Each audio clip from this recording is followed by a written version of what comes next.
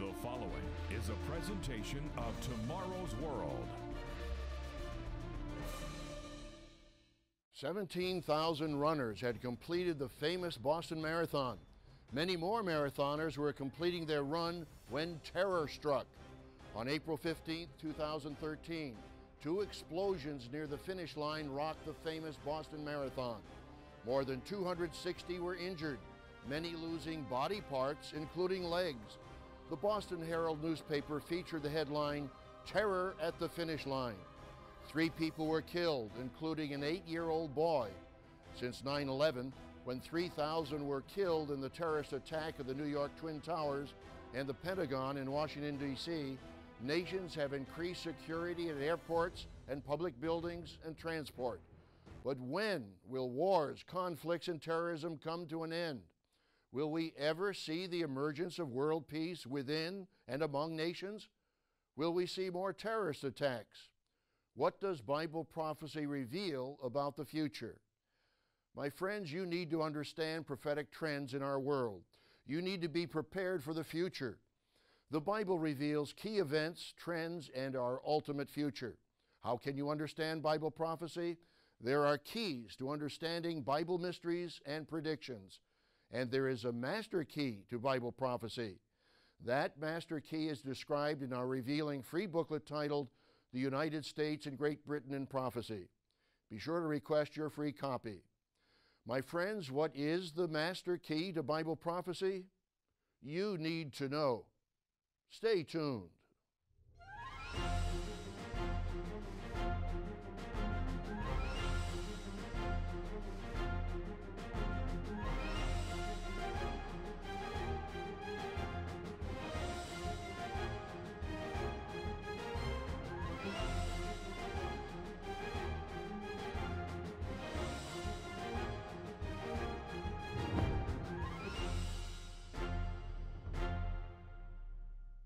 Warm greetings to all our friends around the world.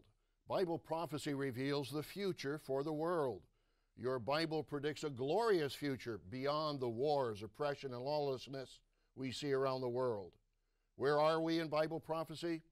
The greatest prophet who ever lived, Jesus of Nazareth, described the end times in his famous Olivet prophecy in Matthew 24, Mark 13, and Luke 21. My friends, we're living in the prophetic period of time called, in your Bible, the end time. We see the signs all around the world. 9 nations are known to have nuclear weapons, weapons of mass destruction. North Korea has even threatened nuclear war. The weapons of terrorism killed nearly 3,000 in the New York Twin Towers and the Pentagon in Washington, D.C. The London subway bombings on July 7, 2005, which killed 52 and wounded more than 700.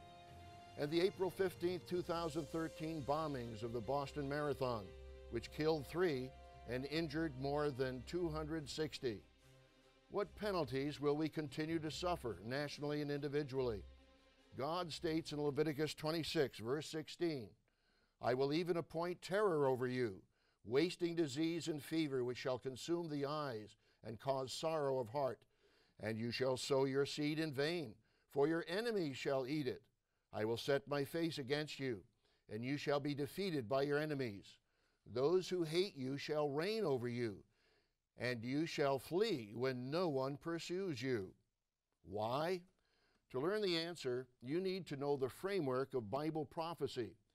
Jesus revealed end-time events in the book of Revelation. The famous 4 horsemen of the apocalypse symbolize devastation and deception. You can read about them in Revelation 6, verses 1 through 8. The beast of Revelation 13, rising up out of the sea, has 7 heads and 10 horns. The beast of Revelation 17, which rises out of a bottomless pit, also has 7 heads and 10 horns. But this beast is ridden by a harlot. The Apostle John writes what he sees in vision, Revelation 17, verse 5. "And on her forehead a name was written, Mystery Babylon the Great, the mother of harlots and of the abominations of the earth." How can we understand these mysterious symbols and images? What are the principles for understanding Bible prophecy? On today's program, we'll answer those questions. and we'll give you 5 keys to understand Bible prophecy. We'll also offer you an exciting free booklet that will help you in your study of Bible prophecy. It's titled, The United States and Great Britain in Prophecy. This free booklet will give you greater understanding of Bible prophecy than you've ever had before. It will give you the master key to Bible prophecy. Be sure to write down the address and phone number to order your free copy. Just ask for the booklet on prophecy. You would also order this free booklet on our website at tomorrowsworld.org. Our first key to understanding Bible prophecy is the Bible interprets its own symbols. Let's take a look at an example of biblical symbols. You're probably familiar with the account of King Nebuchadnezzar's dream in Daniel chapter 2. The prophet Daniel was called before King Nebuchadnezzar, and he proceeded to describe the great image in the king's dream. Daniel 2 and verse 31. You, O king, were watching, and behold a great image. This great image, whose splendor was excellent, stood before you, and its form was awesome. This image's head was of fine gold, its chest and arms of silver, its belly and thighs of bronze, its legs of iron, its feet partly of iron and partly of clay. You watched while a stone was cut out without hands, which struck the image on its feet of iron and clay and broke them in pieces. What did this statue symbolize? Daniel told King Nebuchadnezzar that he was the head of gold represented in the image. Daniel said to King Nebuchadnezzar in chapter 2, verse 38, you are this head of gold. History confirms Daniel's interpretation of the subsequent empires symbolized by the statue. That empire was replaced by the Medo-Persian Empire from 558 to 330 BC, represented by the chest and arms of silver. The belly and thighs of bronze represented the Greco-Macedonian Empire of Alexander the Great from 333 to 31 BC. The 2 legs of iron represent the Roman Empire from 31 BC to 476 AD.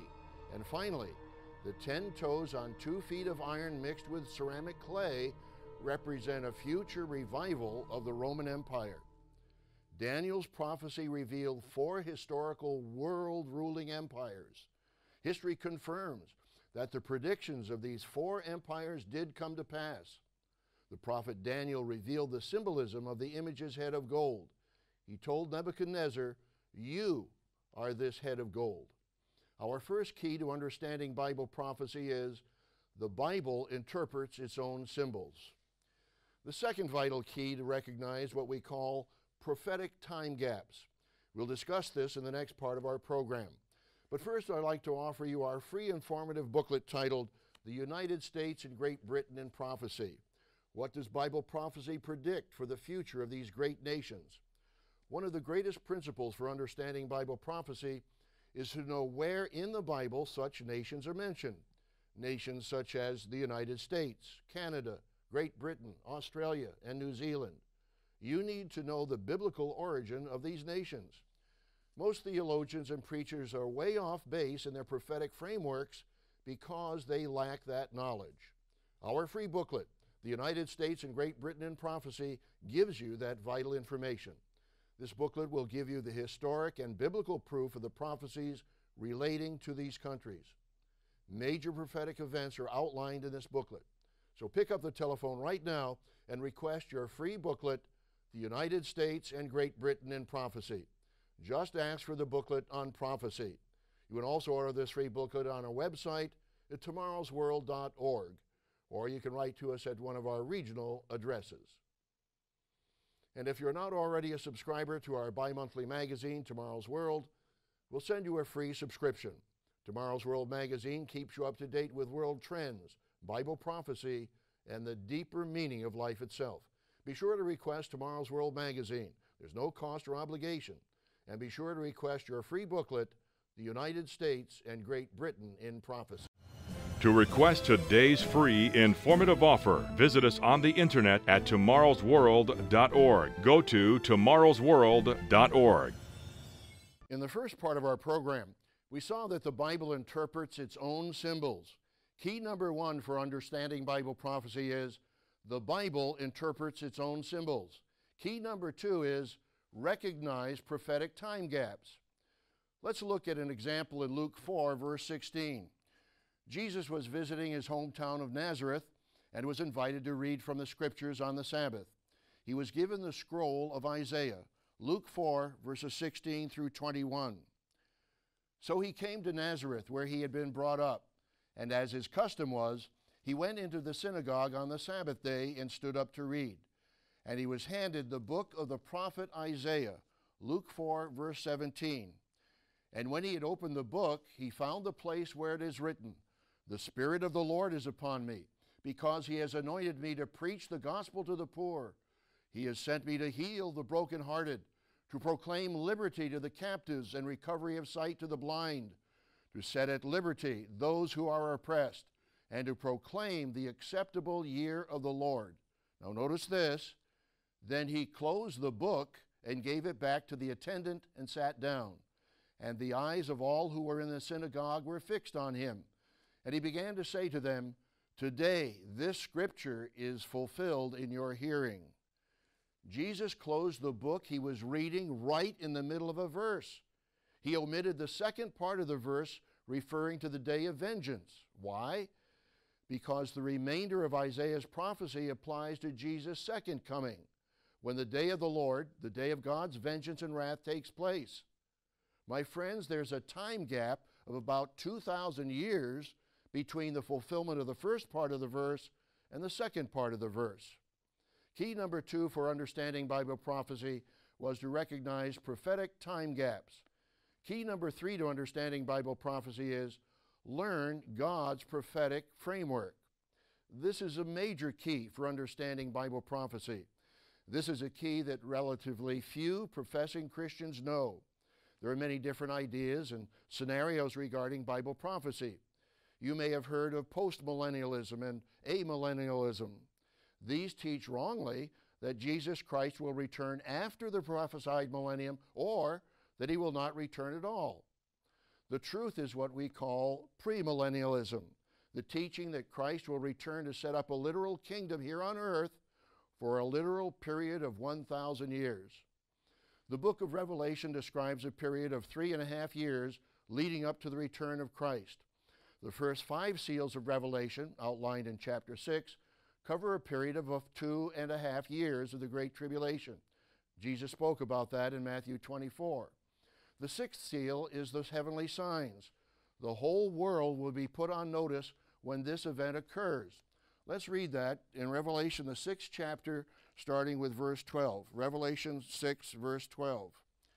The Apostle John writes, "I looked when he opened the 6th seal, and behold, there was a great earthquake, and the sun became black as sackcloth of hair, and the moon became like blood, and the stars of heaven fell to the earth, as a fig tree drops its late figs when it is shaken by a mighty wind. Then the sky receded as a scroll when it is rolled up." Listen to this. "And every mountain and island was moved out of its place." We've pointed out 3 major milestones that give us the prophetic framework leading up to the return of the Messiah, Jesus Christ. They are, number 1, the Great Tribulation, number 2, the heavenly signs, and 3, the day of the Lord. These 3 events cover a period of about 3.5 years. There are over 30 prophecies in your Bible referring to the day of the Lord. Isaiah 34:8 and Isaiah 63:4 show that the day of the Lord in end-time prophecy, the time preceding the second coming, is a period of 1 year. You might want to write down those references, Isaiah 34:8 and Isaiah 63:4. We should all look forward to the return of Christ. We need to be spiritually preparing for that soon coming event. As you can see, the Bible gives us an overall framework for prophecy. You need to understand that framework. Key number 3 for understanding Bible prophecy, learn God's prophetic framework. We'll discuss vital key number 4 in the next part of our program. But first, I'd like to offer you an amazing free booklet that reveals major prophetic trends and events in the future. It's titled, "The United States and Great Britain in Prophecy." My friends, you can know the future of America, Britain, and Western civilization. Bible prophecy reveals what historians, world leaders, and political analysts do not know and cannot know. but you can understand. Where are the United States, Great Britain, Canada, Australia, and New Zealand mentioned in Bible prophecy? What are the biblical origins of these nations? This free booklet will give you the answers. You need this vital key to understanding Bible prophecy. You need the master key to Bible prophecy. So pick up the telephone right now and request your free copy of the United States and Great Britain in Prophecy. There's no cost or obligation. Just ask for the booklet on prophecy. You would also order this booklet on our website at tomorrowsworld.org, or you can write to us at one of our regional addresses. You can also find us on Facebook or follow us on Twitter at Tomorrow's World. To request today's free informative offer, visit us on the internet at tomorrowsworld.org. Go to tomorrowsworld.org. Bible prophecy reveals the future and the good news of God's coming kingdom. You need to understand what lies ahead. On today's program, we've discussed three vital principles of prophecy. Key number one to understanding Bible prophecy: the Bible interprets its own symbols. Key number two: recognize prophetic time gaps. Key number three: learn God's prophetic framework. Of course, for any of this to make sense to us, we need to apply a fourth vital biblical key: understand the purpose of Bible prophecy. My friends, let's understand. Bible prophecy warns people and nations to repent so they can avoid punishment. John the Baptist was baptizing massive crowds of people who were moved by his preaching. The gospel writer Matthew describes what happened. Matthew 3, verse 1. In those days, John the Baptist came preaching in the wilderness of Judea and saying, "Repent, for the kingdom of heaven is at hand." Jesus Christ later on preached the same message.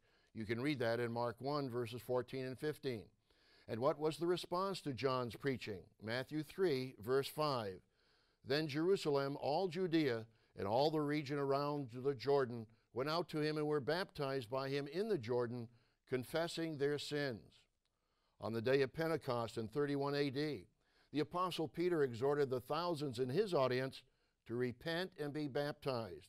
You can read that in Acts 2, verse 38. Peter motivated the crowd to change their lives. He said in Acts 2, verses 40 through 41, "Be saved from this perverse generation."